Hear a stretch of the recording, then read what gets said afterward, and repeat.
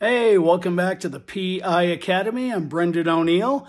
I'm your host here, and I've been a private investigator for 18 years here in the state of Colorado. And today I want to continue our line of talking about things that go on in prison, life in prison, stuff like that. And today I want to talk about drugs in prison. And, they're all over the place. They get in there. That includes alcohol, and I'll get into that in the second half of this video. I've got some fun stories about that as well. So how do drugs get into prison or jail, you may ask? Well, interestingly enough, one of the main sources of drugs getting into prison are from the guards. Now, I want to be clear. The vast majority of prison guards are good people doing a tough job. But like every other cross-section of society, there's always those few bad apples. We're all human.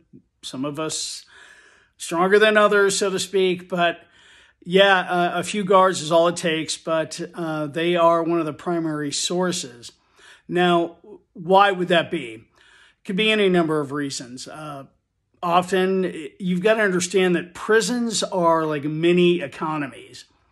There's barter, there's trade, there's commerce. It's all going on within prisons. And drugs are no exception. That gets traded, sold, whatever. The currency can be food, it could be stamps, it could be favors, it could be sex, things like that. So often, though, you've got people in prison that are still operating their businesses outside of prison. If you've heard of OGs, original gangsters, the old guys that are, calling the shots, making decisions. Many of them go to prison, but they're still running their operations. And what has happened, and I've talked to prisoners about this, they say, that they'll try and identify a guard that they think might be persuaded. And there's usually some kind of compensation. Often the guard is told, look, I've got people on the outside. They're going to deliver some product to you, and you're going to get paid for it, and, no mess, no fuss. What do you say? And, they don't just walk up and have that conversation, but you get the idea. In rare circumstances, because you have a situation where a guard maybe is being threatened, here's why that's pretty rare, is because the guard has no incentive to not rat you out. You've threatened him or his family. Of course, he's not going to be real willing to want to help you. But that's one of the sources. And when I learned that, I can tell you, it was a real shocker to me. I did not see that one coming. But there you have it. And again, I want to make it clear, guards do a good job. Most of them are really good people doing a tough job. I have a lot of sympathy for them. I think they're underpaid. But that's neither here nor there. I mean, bringing drugs in for whatever reason, not okay. So other ways that drugs get into jails and prisons are through body cavities. I interviewed a woman one time who told me that she was able to get drugs into the county jail, and what had happened was she knew she was going to get popped. She pulled the lipstick out of her case and put the drugs in there, and then she inserted it into one of her orifices. I'm sure you can figure out which one. I don't want to get into great detail. There might be kids watching. This isn't a kid channel, but you never know. And I talked to her. I said, well, but didn't they search you? And she said, well, yeah, but they didn't have a female deputy on that night to do the full body cavity search. And the male deputies are not going to go and search a female. So she got him in that way.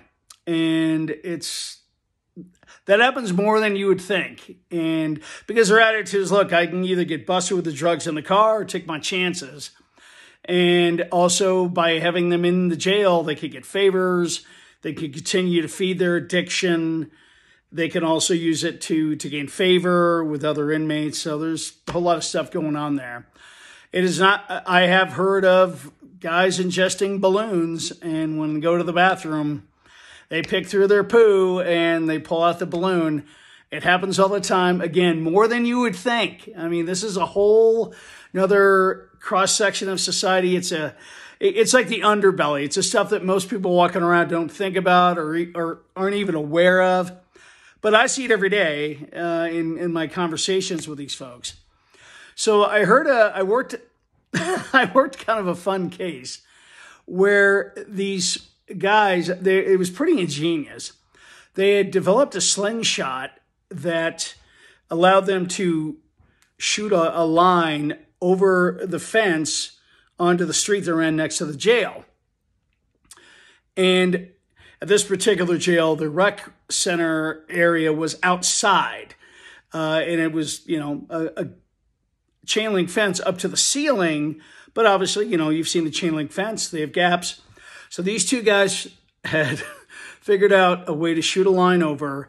And one of them then got on the phone and told his girlfriend to drive to the jail, look for the string, and attach a bag of drugs to it. And then they would retrieve it. And it almost worked. What happened was it was like a freak rainstorm, blew in. And as they were trying to pull it in, the tape and the paper got wet. And so the string pulled away and they couldn't retrieve it over the fence. So I got to give them credit, though. That was a pretty ingenious idea. Now, there was another case, and I said I would talk about alcohol.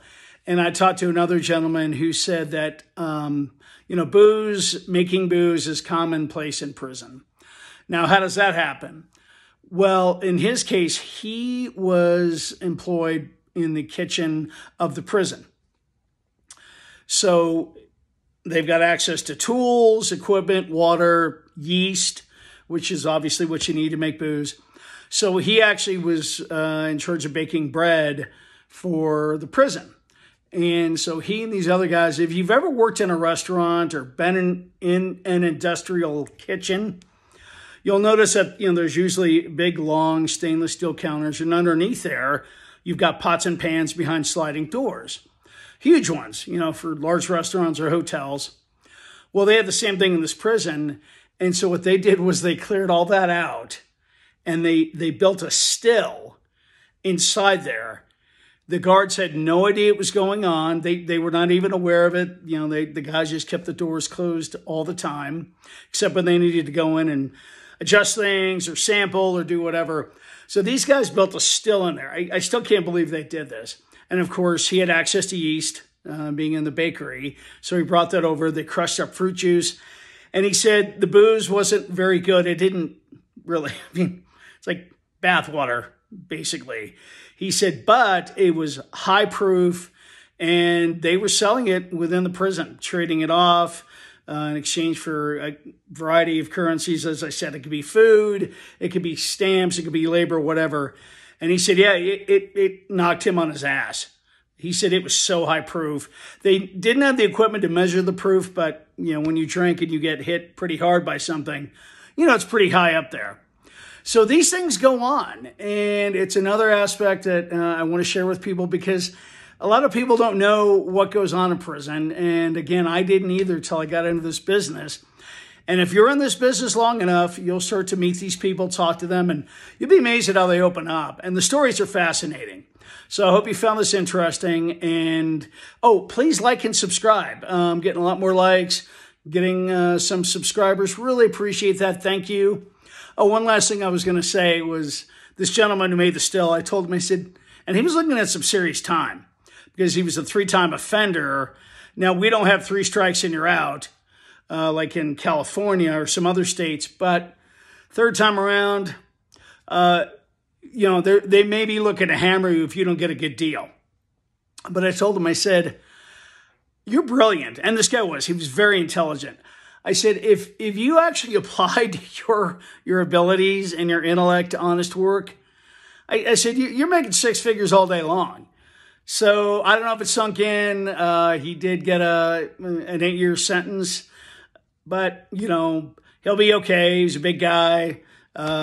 He wasn't his first rodeo, wasn't terribly worried about going to prison. He'd been there before. But a lot of these guys, again, smart folks, just their intellect is misdirected. I'll just say that. So, all right, fun little story, interesting, items about prison and drugs and alcohol in prison, how that works. Please, again, like and subscribe. Drop a comment if you know of other stories, or there's something you want me to talk about, or you've experienced this yourself. Let me know. I'd be happy to dive into it in a future video. All right. Thanks a lot. I appreciate you watching. We'll see you next time.